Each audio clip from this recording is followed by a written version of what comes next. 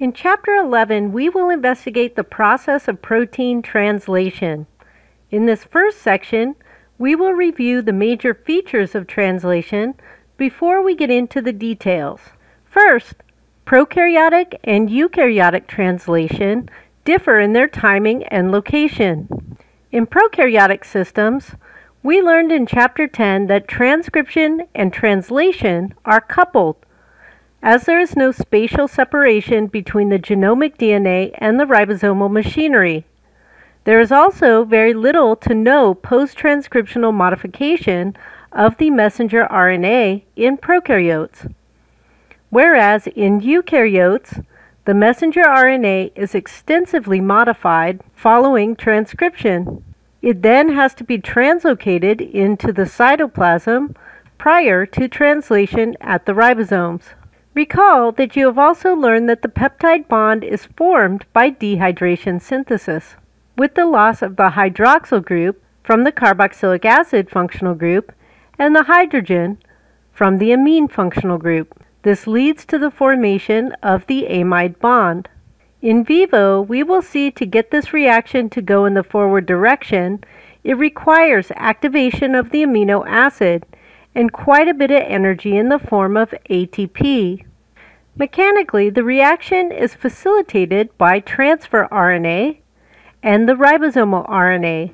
The messenger RNA holds the code that determines the sequence of the resulting protein. The transfer RNA is responsible for bringing the amino acid that will be needed to be assembled into the protein structure. The ribosome, which is an assembly of proteins, and the ribosomal RNA is the machinery that brings the transfer RNA and the messenger RNA in close enough contact so that the peptide bond formation can occur, and the nascent peptide can be created.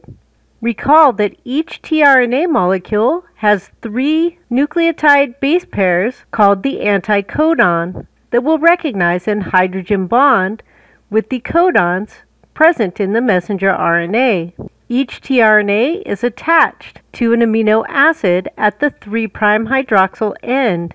The ribosome enables the messenger RNA to be read within a specific, non-overlapping reading frame. Each messenger RNA has the potential for 3 different reading frames. One will be chosen as the correct reading frame by the placement of the messenger RNA in the ribosome. Each of the 64 possible codons, or triplets of RNA bases, encodes for a specific amino acid, all except for 3. 3 of the codons encode for stop codons and will signify the end of the protein sequence. Note also that there is one typical codon, AUG, that is used as the starting position for translation. Since there are only 20 amino acids that are incorporated into protein sequences, but 64 codons, there is redundancy within the code. Each specific codon is specific for a single amino acid. However, there can be multiple codons that encode for the same amino acid. This is called redundancy. For example, ACU, ACC, ACA, and ACG all encode for the amino acid threonine. Redundancy helps to minimize the effects of mutations in the DNA, as mutations can happen that will not change the amino acid being encoded. Redundancy is caused by degeneracy within the code, especially at the wobble position of the codon.